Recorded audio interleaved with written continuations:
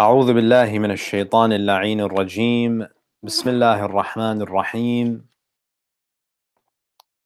Verse number 6, and we'll conclude with this ayah. يا أيها الذين آمنوا إن جاءكم فاسق بنبأ فتبينوا أن تصيبوا قوما بجهالة فتصبحوا على ما فعلتم نادمين. O you who believe, if a wicked person comes to you with news, verify it, lest you harm a people out of ignorance and become remorseful over what you have done.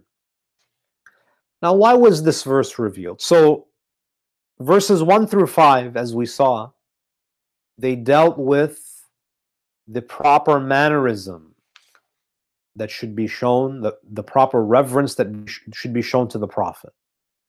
So the first section of Surah Al-Hujurat is complete. The akhlaq related to dealing with the Prophet and interacting with the Prophet. Verse number 6 begins a new discussion. And here the discussion, as we mentioned, is how should believers treat each other? What are some of the principles that guide, interaction among the believers? And it's interesting that the first thing that is mentioned as a principle to foster brotherhood and unity and love and harmony in the community is what? Don't believe everything that you hear. The first thing that Allah mentions when He speaks about how to create a society of harmony and love and brotherhood is, number one, don't believe everything that you hear. And how much can this verse help us and improve our relations if we apply it? A lot of the drama and a lot of the conflict, a lot of the fights that happen, it's because of a he said, she said situation. So why was this verse revealed? The Mufassirin of the Quran, they say that the Prophet ﷺ, he sent a man by the name of Walid ibn Uqba.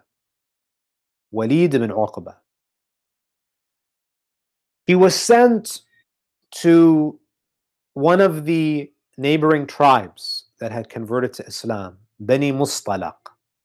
And the Prophet ﷺ, he would designate and he would appoint certain companions to go and collect tax revenue from the tribes. So Walid ibn Uqba was sent by the Prophet ﷺ to the outskirts of Medina, to the tribe of Bani Mustalaq, to collect zakat. He was sent to collect zakat. He goes, and during the days of Jahiliyyah, he had conflicts with this tribe.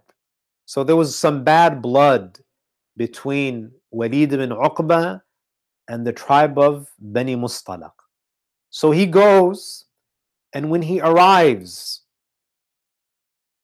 in the village that they were at, all of the members of the tribe of Bani Mustalaq, they come out of their homes. Now their intention was to come out and receive him, because this is the messenger, this is the envoy of the Prophet. He's the ambassador of the Prophet that was sent. So they wanted to honor him. So they all go out, and Walid ibn Uqba, because there was some animosity between him and Bani Mustalaq during the times of Jahiliyyah, he assumed that they were coming out of their houses to kill him. So when he arrives and he sees all of these people coming out of their homes, he sees swarms of them coming out, he retreated. He ran back. He ran, and it seems that he didn't even turn back. He ran all the way back to Medina, or he rode back to Medina, however he got back. When he arrives in Medina, he goes to the Prophet in a state of panic. The Prophet says, what happened? He says, Ya Rasulullah, when I arrived to collect zakat from them, they came out to kill me. Now the Prophet ﷺ, based on what he knew, he had no reason to doubt Walid ibn Uqba. He prepares an army that these people are refusing to pay zakat. They're, the Prophet considers this a declaration of war. And even in secular societies, threatening to kill an ambassador is a declaration of war. So as the Prophet is preparing an army to go and fight Bani Mustalaq, Jibreel comes to the Prophet. Allah reveals this verse that, Ya Muhammad, Ya Rasulullah, this is the information that has been relayed to you is not true. And then Allah subhanahu wa ta'ala uses this occasion as an opportunity to teach the Muslims a very important principle. Ya ayyuhalladhina amanu, O you who believe, in ja'akum fasiqun, if a wicked person comes to you. And Walid ibn Uqba, in certain circles, it seems that he was known to be fasiq. He was known to be a liar, a wicked person. In ja'akum fasiqun binaba'in fatabayyanu, that when you receive news from a wicked person, someone who doesn't have a track record for being honest all the time, what do? فَتَبَيَّنُوا. فَتَبَيَّنُوا meaning فَتَثَبَّتُوا, verify that information. What do we do today, brothers and sisters? When we hear something, and especially if it's a juicy story, we don't bother to verify it. We spread it like wildfire. And believe me, brothers and sisters, not only is the person who made up the story liable in the eyes of God, those who spread information, who spread rumors without verifying, they are also held accountable in the eyes of God. That when you receive news, and this news, it doesn't have to be an individual. It could be CNN, Fox News, whatever it may be. When you hear news, you have to verify it. You have to make sure that this information is accurate. Because if you don't, because if you pass on false information, or fake news, as the term is today, and tusibu qawman bijahalatin, that you will cause harm to people, فَتُصْبِحُ عَلَى مَا فَعَلْتُمْ نَادِمِينَ. So there are, sometimes it could be a fasiq, a wicked person who's passing along false information. We have to be very wary of people who are known for being dishonest. That's evident. But sometimes you have people who are gullible. Sometimes false information is passed on, not by people who have ill intentions. They might be sincere, but they're gullible. And Allah subhanahu wa ta'ala doesn't want believers to be gullible. That you have to verify, especially if it's sensitive information, especially if it's information that can damage the community, that can ruin families. And I say this from experience, there are many couples who come to me, and the wife, for example, is suspicious of her husband. She has no evidence. She just has suspicion. And she passes along that information to her family or her friends. And then what? The suspicion is relayed as what? That my husband was unfaithful. There's no evidence. It's a suspicion that gradually evolved into infidelity, and then before you know it, this information is passed throughout the community like wildfire, and it completely destroys marriages. It destroys communities. This is what happened. This is what happens when we pass along information without verifying it. أن تصيبوا قوما بجهالة فتصبحوا على ما فعلتم نادمين. That when you hear information, you have to verify it. And sometimes verifying it could be as simple as listening to both sides of the story. You know, if there's a conflict among two people, you can't just listen to one side of the story and pass judgment. You know, sometimes when we hear about the misconduct of an individual, you know, we automatically find them to be blameworthy. We don't ask, you know, is there another side to the story? How many people even ask, is there another side to this story? Do we give people the benefit of the doubt? Or the moment we hear anything, any gossip, we spread it. And especially with social media today, it's become very easy to spread information. You can spread a rumor across 7 continents in a matter of minutes. And it could be false information. It can ruin lives. It can end lives in some cases. يا أيها الذين آمنوا إن جاءكم فاسق بنبأ فتبينوا أن تصيبوا قوما بجهالة فتصبحوا على ما فعلتم نادمين. And this, you know, someone who is fasiq, someone who's wicked, in the Islamic tradition, their testimony, Islamic scholars, they say that we reject the testimony of someone who is fasiq. So someone who's known for being wicked or unreliable or dishonest, their testimony in court is rejected unless it can be corroborated.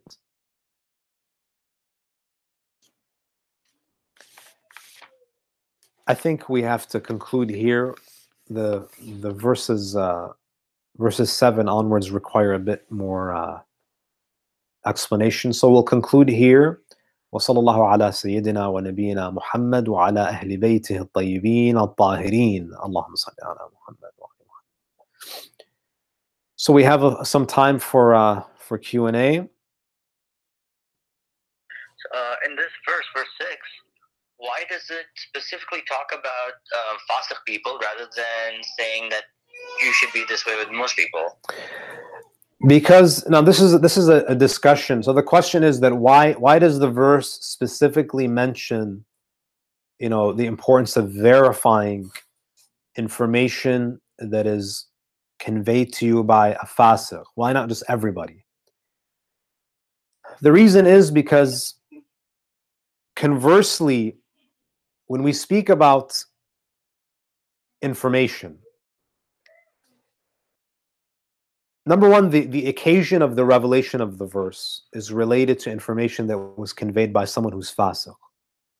Number two, according to the verse, according to the implicit message of the verse, some scholars have understood that if you are given news, if you are given information by someone who's the opposite of fasiq, someone who's adil, someone who is reliable, then you don't have to verify that information, that you can act on that information, because it would be too burdensome to have to verify every piece of information that you receive. You wouldn't be able to function if you had to verify every single piece of information that you receive. So the Sharia, some scholars have said that you are permitted, that you are allowed, and in some cases you have to, you act on the testimony of someone who is righteous and someone who is reliable. In fact, if it wasn't, you know, many of our religious practices, many of our ahkam are not because of tawatur. You know, we have a few narrations that confirm that a specific thing is haram or a specific thing is mustahab. So the science of hadith is based on the idea that the testimony, the information that is conveyed by someone who is reliable, we're justified in acting on it. Now it still might be incorrect, but we won't be held accountable in the eyes of God for acting on information that is relayed to us by someone who is the opposite of fasiq, someone who's reliable and righteous.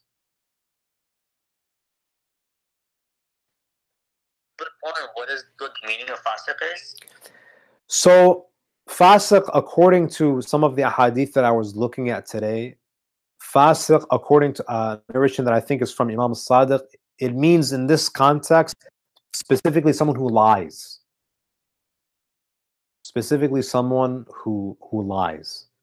Some scholars may extend it to someone who, for example, commits sins publicly, but from what I've seen from the ahadith, it's referring to someone who's known for their dishonesty, for lying.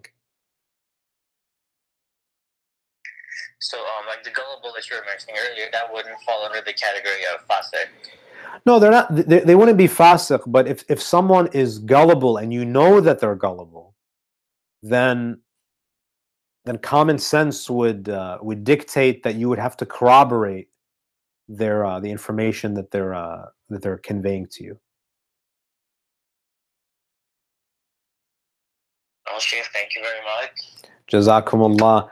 So I think next Wednesday is probably going to be our last session before the month of Ramadan, correct? I think so, yes. Okay, so next Wednesday will be our final session, and then we'll break for the month of Ramadan, and then inshallah we'll reconvene if that's what you guys want. Inshallah, sounds good. Inshallah. Please convey my salam to everybody and keep me in your dua. Will do, inshallah. Take care, Sheikh. Jazakumullah. Fi aman.